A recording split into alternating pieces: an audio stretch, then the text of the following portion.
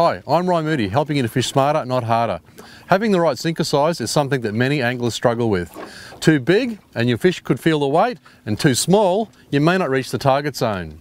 But with tides changing each time you go out, how do you know what sinker size to use? That is the topic of today's blog.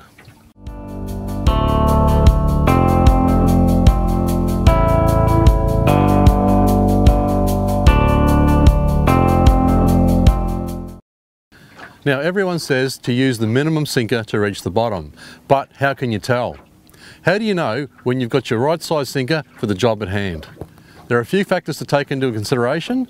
Tidal run is the big one, but the other factors include your line and leader diameter, the size of the bait you're using, and of course the depth of water. So let's get into it.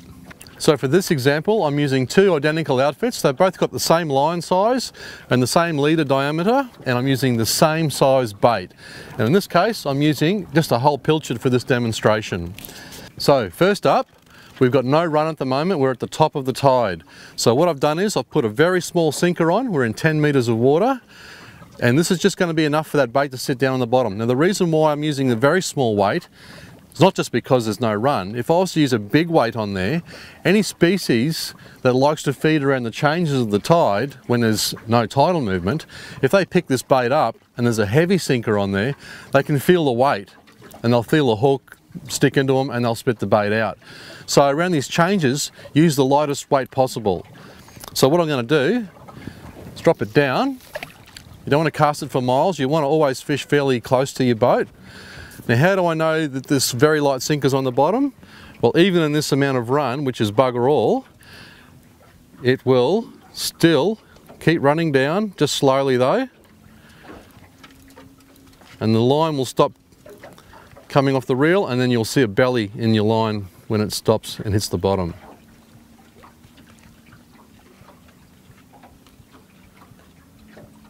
There we go, that has stopped running out now, totally. So I engage the reel and I put it in the rod holder.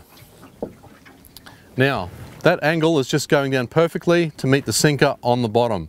It's not rising up, but what's going to happen is when this tide picks up shortly and starts running out this way, that small sinker with that whole pilchard bait on there, the belly in the line is going to make it lift off the bottom. When the current touches that line, it's going to lift. That's when you have to go up in your sinker size. And that's why it pays to have a variety of different weights. Sooner or later in the estuaries and that, you'll learn you'll need 1, 2, 3s and 4s generally, whether it's ball or bean sinkers. Ball sinkers and bean sinkers are best on running rigs, and of course you use the dropper leads for your dropper rigs. And also you can use ball sinkers and bean sinkers on the bottom of droppers too. You just simply slide it up and tie a knot underneath it. So at the moment you can see that that line is not lifting. It is perfect, sitting down there on the bottom. Now the tidal movement has just started to run out, and as you can see, I'll just try again with this light sinker. Now I can tell straight away that it's going to run out because the line's already disappearing out the back there. It's coming off the reel a bit quicker.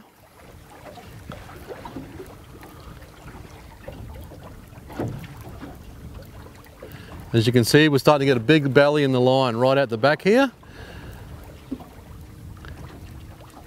Okay, it's just touched bottom. So I'm going to lock that off there and just watch what happens. So what's going to happen now is the current is going to touch the line and the leader, and it's going to create that belly in the line, and it's going to lift your bait back off the bottom. And that's what's happening here now. I can tell because it's just wanting to run back further. Now if I let this line back out again, yep, it still wants to go. So it's risen, it's dropped off the bottom basically. It's come up off the bottom. Now I'm going to try the same thing. Identical outfits, same size baits, except I've got a sinker that's twice as big on here. Got number 4 on there now, so I'm just going to drop him over the side like I did the other. Now although he's running out the back a little bit, the angle is steeper. In other words, he's sinking down quicker, and he's going to end up on the bottom and hopefully not rise to the surface.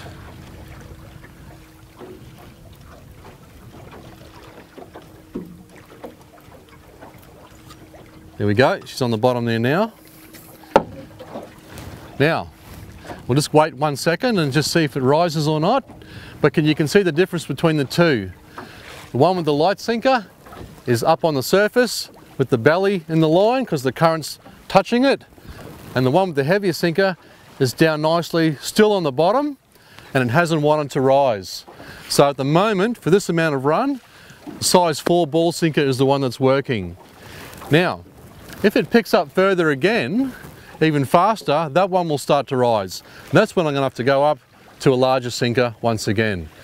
So it takes a little while to get used to it, but remember, when you go out fishing, go to the tackle shop, don't just grab one bag of sinkers, grab a variety of sinkers, because you do want the least possible amount of weight to the fishing situation that you're in. So in other words, you don't want a super heavy sinker in no run, and you don't want light sinkers when there's plenty of run. Now, we're about 15 minutes later into the tide, it's picked up even further, and now my number 4 has risen off the bottom.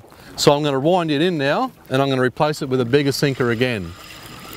So it's not all about sitting there and wondering what the hell's going on, why you're not catching anything. It's probably because your baits are up off the bottom. So I'll wind this one in.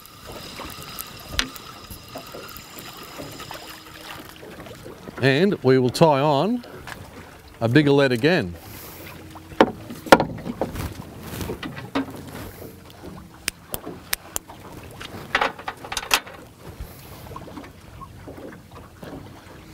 This time I'm using a snapper lead, number 8, which is about twice the weight of that last sinker we had. Righto. Now let's try this one. Out to the side, straight down like I did the others. It's running off the reel much quicker.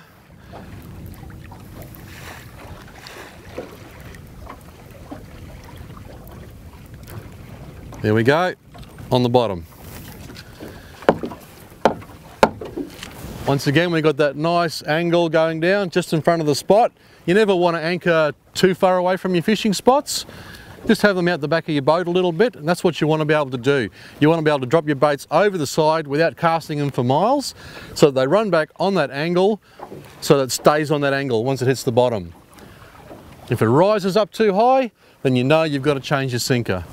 So as you can see here now, the light sinker, he's up flapping on the surface in this amount of run, and the bigger one we put on just a minute ago is still down nicely on the bottom without being too heavy. So there's other things to take into account. If you're using heavier line, one rod might be 20 pound, you might be using 40 or 50 pound line on another rod. So that's going to have a different effect again. That's going to give you more belly and the opportunity for your baits to rise off the bottom again, the heavier the line. Other considerations is the bait, the size of the bait. That's going to help the drag even more if you go up in your bait size. Another thing you need to take into account. And also, if you go to deeper water, same thing could happen. You'll have to bump up your sinker size once again for that same amount of run that you're experiencing. For example, in 400 meters, this is the kind of sinker that we're actually using. And that's a day with no run. You can see it here on the sounder as it runs straight down under the boat to the bottom.